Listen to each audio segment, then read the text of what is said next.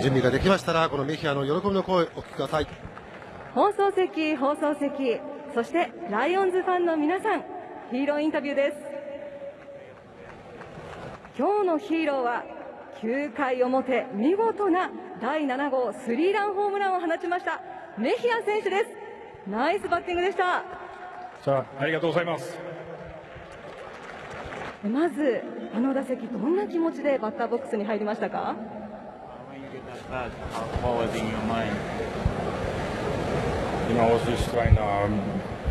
was just trying to put the ball in play. I know I was facing a good pitcher. He's a closer, and after 3 strikeouts, I was trying to put the ball in play and keep the game alive. And I was lucky to connect a good ball for a home run and win the game. そうですね、本当にブセニッツ投手、素晴らしい投手との対戦でしたし、その前の3打席で3三振してたので、みんながつないでくれたチャンスをしっかりつなげれるようにっていう気持ちで打席に入りました。打った感触はどうでしたか？It was a great feeling, especially the ball after I saw the ball went out. I knew it was a 3-run. We're on top in the last inning, so it was a great feeling. We have a big chance to win this game, and we did. そうですね、本当に感触も素晴らしい感触でしたし、特にスタンドに入ってくれた時はホームランになれば逆転になるっていうのが分かったので、本当にすごく嬉しかったです。ベンチに戻ってからのチームメイトはどんな反応でしたかWe all went crazy. Everybody was really excited.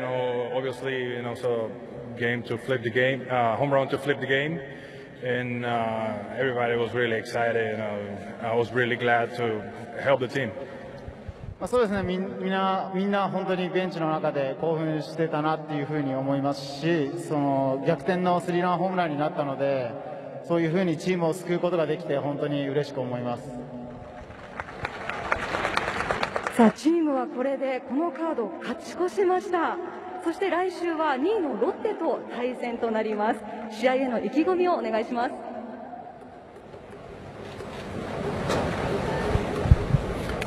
Yeah, Chivas is a great team. It's doing good. I believe in the Lions. We have a great team too. It was very important for us to win this series against Rakuten, so that makes us feel, more confident to play against Chivas. そうですね、本当に千葉ロッテさん、素晴らしいシーズンを送られて素晴らしいチームだと思いますけど、我々ライオンズも本当に素晴らしいチームだと思いますし、今回その楽天さんに対して3連戦勝ち越すことができたので、自信を持って千葉に乗り込めるかなというふうに思います。それでは最後にファンの皆さんに熱いメッセージをお願いします。All right, thank you all fans. Mejia, sama-sama ya.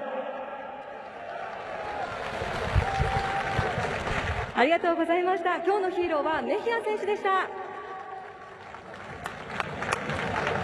9回逆転スリーランの